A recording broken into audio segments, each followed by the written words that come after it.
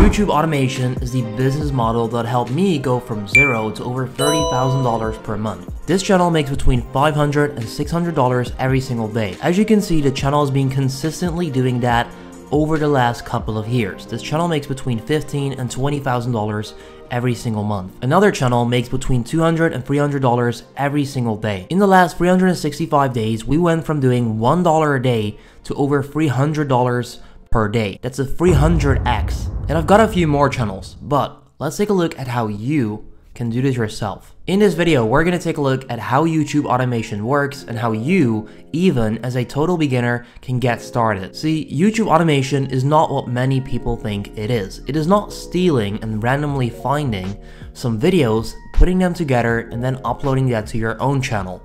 Nope, that's definitely not it. But what is it then? YouTube automation is a business model where you own a YouTube channel, multiple YouTube channels, but you don't make the videos yourself. So you're not showing your face and you're not doing any of the video creation part. You outsource that part to a freelancer team. Most of the time that will consist of a scriptwriter, voiceover, video editor, and a thumbnail designer. If you add those 4 content layers together, you will have a full video. You pay that team X amount per video, you upload the video to your channel, which will then generate revenue once you're monetized, and if you can generate more revenue with those videos, then you pay the team, you'll have a profit, and you have a business. Here's how you can get started. I'll divide this into 6 different elements, which I'll then break down later in the video. Number 1 is a niche. In order to get started, you must know and have a niche, because you cannot just randomly upload all sorts of videos. That is not going to work. You then need the content layers, meaning what do you need in order to put together a video for that niche. You then need a team, so you will need to focus on team building. You'll need a workflow so that you guys can actually get to work. You need the content delivery, because if you don't receive the videos, then obviously you cannot grow your channel, and then you need to upload the videos. So how do you choose your niche? I like to go with 3 different elements when deciding my niche. Number 1 is proof of concept. I want to know that there's already someone out there that has indeed done this and has got that success that I want. If you're just getting started, if you're a totally beginner, you don't need to reinvent the wheel. You can simply take a look at what is already working and simply use that yourself. Of course, don't directly copy it, but you can choose the same niche as other successful channels and then learn from them, do what they do, because it's already proven to work. Then I look at the 10K per month potential. I want to make sure to choose a niche where I can make at least $10,000 per month with that niche, because otherwise you might get success, you might be the best in that niche, but if the earning cap is only $1,000 per month, that is not great. Maybe for you 1K a month would be awesome. I'm not saying that.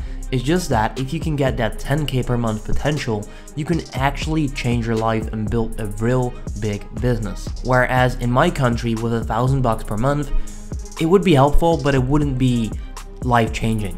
So I always look for that 10K per month potential. Now there's a couple of ways you can do that. You can take a look at the view count, so go to popular channels and see how many views they're getting, as well as take a look at the niche that they're in. For example, the finance niche is paying much more money than general vlogs or prank videos. So please consider that as well when choosing your niche. Do some research on that. Number 3 is the startup cost as well as your interest in that niche. If you're just getting started, I can assume that you don't have a limited budget. Taking a look at the startup cost could be a great thing, especially when you found multiple niches that you want to compare and choose one. Take a look at how much money it will cost you to get started, which I'll explain in the next section. Finally, we've got the interest. For example, if you found the football niche and the finance niche, you don't know anything about football, but you know a lot about finance. Obviously, I want to choose finance because I can understand the audience, because I'm interested in it as well. So what I want to see is probably what they want to see. If I do that with football, I've got no clue, for example, and then I cannot make the videos that they want to see. So always choose something that you're interested in if the potential from those niches are equal. Now that's good and all, but how do you find these niches? How do you even come up with them in the first place? There are a couple of strategies I use. Browsing around on the homepage, using the search bar and search results, and using my own interest/subscriptions. Number 1 is browsing around on the YouTube homepage in a private window, because when you do that, you're gonna get these random videos that are extremely popular and not based on your previous activity on your own account. So what I can now do is simply start scrolling and then look at if I can spot potential YouTube automation channels. For example, this music stuff is definitely a YouTube automation channel. There's no person behind it, meaning you can outsource it. So that could be a potential niche. Now, if I just keep scrolling, I'm probably gonna get a lot of different kind of niches that I can look into. So overall, this is one of these strategies that you can use. Now, as of right now, this stuff is still 100% random. What you can do is use the search bar, still in the private window, to first of all, just come up with random stuff, but also adjust the recommendations that you're getting. For example, if I just type in football and then search for football, I'm gonna get football results. These are the ranking videos for the keyword football. Now, out of this alone, I can already find all of these channels and potentially find a YouTube automation niche, right? What I can also now do is go back to the homepage, and then these recommendations are going to be more football based. As you can see, we've got a football video there, we've got another football video, we've got sports. Then if I scroll down, another football video there. If I scroll down, I'm probably going to continue to see, as you can see, more and more football videos. So what you can do is type in general keywords such as makeup, football, finance, how to make money, entrepreneurs, stuff like that. And then if you go back to your homepage, you'll start seeing recommendations based on those keywords that you just searched for. I just typed in make money. As you can see, I'm now finding YouTube automation channels. This one right there, Everyday Money, is indeed a YouTube automation channel. This is about how you can make money online and all kinds of things like that. If I scroll down, you'll see a lot of videos. This clearly is YouTube automation. As you can see, there are indeed ads playing on the video. The channel is monetized. You never know these days when an ad plays on the channel if that channel is monetized, but I can guarantee you that this channel is monetized. They're verified as well. This is a great YouTube automation channel. You can also use the search bar results. For example, if I type in football, you're gonna see all of this stuff. What you can now do is do football A, football B, blah blah blah, and then if you do football Q, for example, you're gonna get football quiz, and you then find the football quiz niche with all of these videos. So there's countless ways to find niches in the first place. What I just do myself is just browse around until I find some potential stuff. Now, the last option was using your own interest and subscriptions. So what you can do is write down on a piece of paper what you are interested in. Could be football, finance, all of that stuff. Simply write it down and then start thinking, could there be a niche or a potential video format in any of these interests? And then what you can also do is go to your own YouTube account, check out which channels you're subscribed to, and then you can potentially start a channel like that yourself because you enjoy it, so you know what's going on and all of that good stuff. Once you found a niche that you want to get started with, it's time to write down the content layers. Now, like I just explained, normally a video consists of a scriptwriter, a voiceover, a video editor, and a thumbnail designer. Keep in mind, the content layers may differ per niche. For example, in the screen recording niche, you don't really need a scriptwriter, as someone can just screen record and explain what's going on the screen. But in other niches, for example the Elon Musk niche, you definitely need a scriptwriter, a voiceover, a video editor, and a thumbnail designer, because you can just not randomly start talking about Elon and put together a great video in the usual cash cow format. So how can you find out which content layers you need? One of the best ways to do this is to simply go to your competitors' channels and figure out what they're using to put together the video. For example, here's an Elon Musk rewind video. What I can now do is analyze the video and see what content layers they're using. If I just click on the audio, you can indeed hear a voiceover. Now, in order to create the voiceover, they need a script. So they're using a scriptwriter, which then sends it over to the voiceover, which then reads out that text, sends it over to the video editor. The video editor put together all of these clips into a good video, and then they need a thumbnail designer, because in order to click on a video, you must have an enticing photo here so that people actually click. So I want you to go to your competitors' channels, click on their videos, and see which content layers they're using and write that down for yourself. Once you've got all of that stuff, you're now ready to start building your team so that they can start making videos in that niche that you've just chosen. For that, you can use multiple platforms. You've got Upwork, Fiverr, Freelancer.com, and PHP Jobs. Now all of these are freelancer platforms where you can find freelancers that will indeed do the work for you, including the script writers, the voiceovers, the video editors, and the thumbnail designers. Now a good question to answer right away is, why would they do that for you instead of just do it themselves and make a ton of money on YouTube? First of all, they are voiceovers. They are script writers. They're doing that all day. That's their job. Doing YouTube is not just putting together a video and you'll make $1 million. You need to understand YouTube, the algorithm, all of that stuff. In my opinion, it would be the same as asking, why do Amazon employees not just build Amazon? It's entrepreneurship and you're building a business. These people on here are freelancers and that's what they do.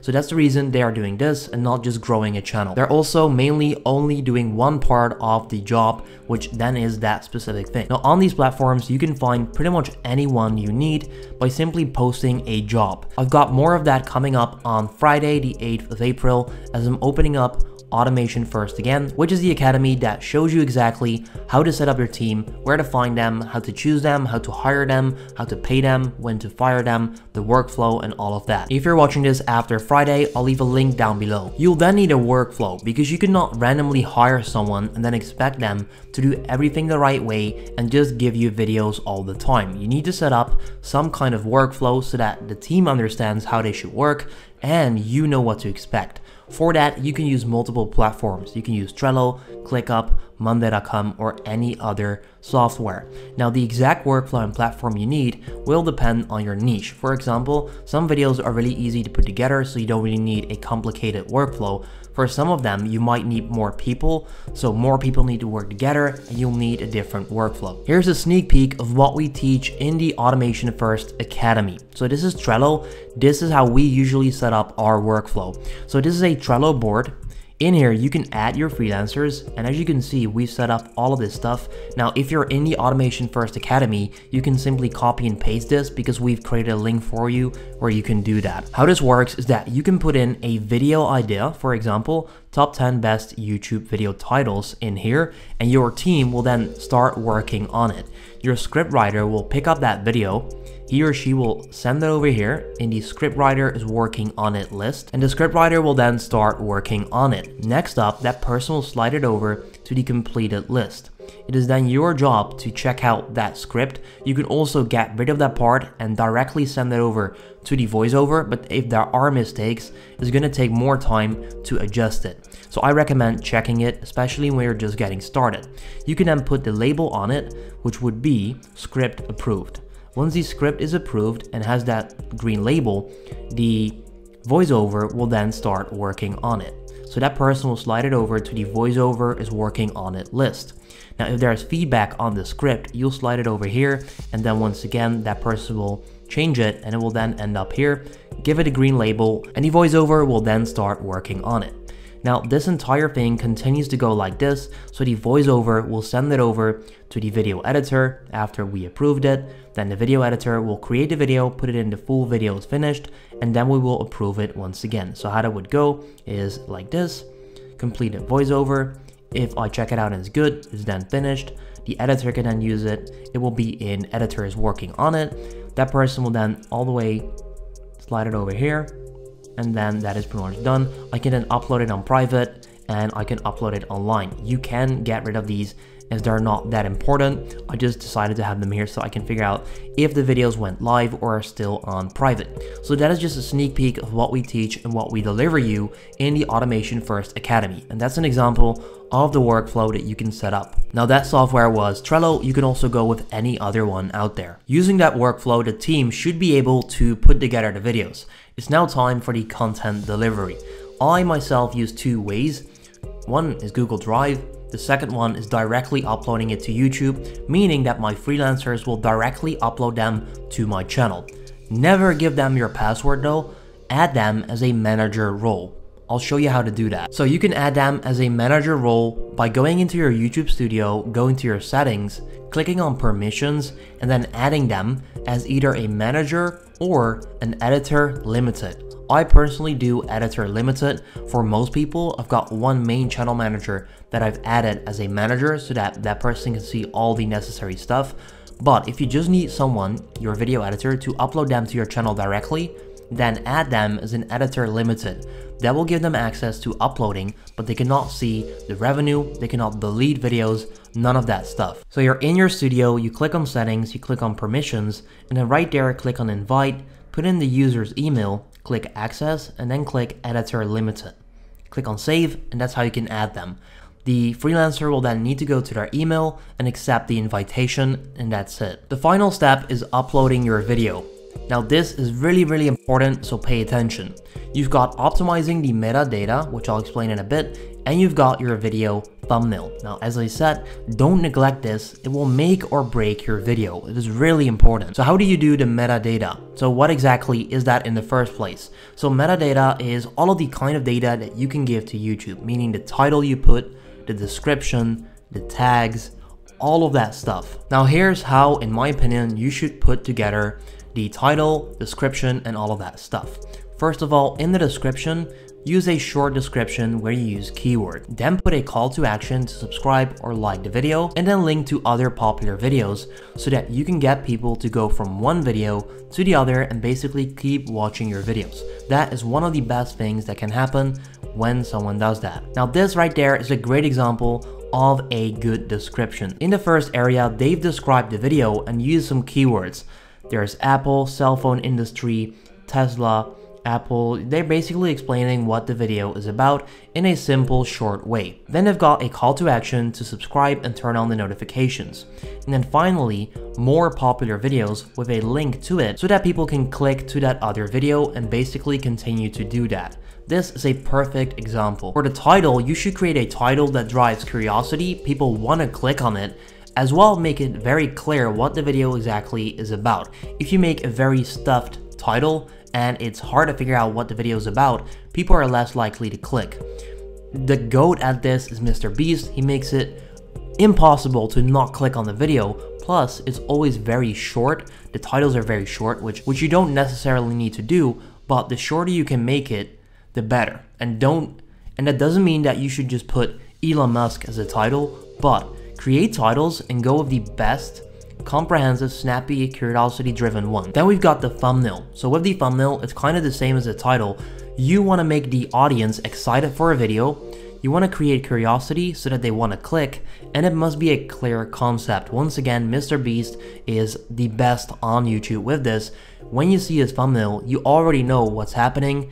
It drives curiosity, you just want to click and you get excited. So overall, your thumbnail must have those 3 things. Once again, spend a lot of time on this, don't neglect it, it's really important. And then we've got tags, which I get a lot of questions about. Now tags play a minimum role, just focus on your content, it will do you much better, as you can even see in the YouTube studio. Now otherwise, it will play a minimal role in helping viewers find your video. So don't spend too much time on your tags, focus on your video. It's now time for you to do the work. I'm gonna give you some homework here. Trust me, I hate homework as well, but if it's about YouTube automation, I'll do it. I want you to do about 3 up to 5 hours of niche research on YouTube this week. Do 1 hour a day of research so that you can find your niche. Use the factors I gave you in order to decide which one you should go with. So just rewind the video, check it out, and then use those factors. Then, once you've done that, once you've chosen your niche after doing that research, write down the content layers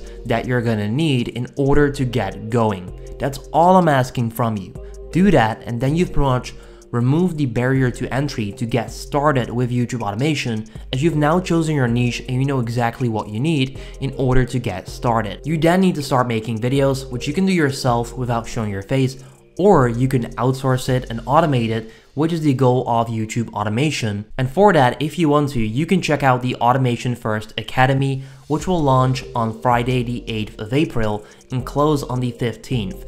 If you're watching this before or during that period, you can get the Automation First Academy at a discount during the first 48 hours. I'll leave a link in the description down below. It will pretty much teach you exactly step by step how to set up your own team, which will then make videos for you. This is almost a factual thing where I can almost guarantee you that if you simply follow the steps that I give you, you will have a team that makes videos for you every single week. I've pretty much shown you exactly where you should go, how you can find them, what you then should do, pretty much everything there is. Payments, hiring, firing, workflow, which I've already shown you. You can copy that if you're in the Automation First Academy. Pretty much everything there is. It is literally a step-by-step blueprint. It's go to this website, then click here, then do this, then you do that, then you want to think about this, go to this part, click on this, go to this website. That's how it works. Anyway, if you're interested in that, it will be out soon, or it will be out at the time you're watching this, if you're watching this between the 8th of April and the 15th. So check it out, I'll leave a link down below. Apart from that, leave a like on the video if you enjoyed it, if you learned something. Thank you so much, and then I'll see you in the next one. Have a good day.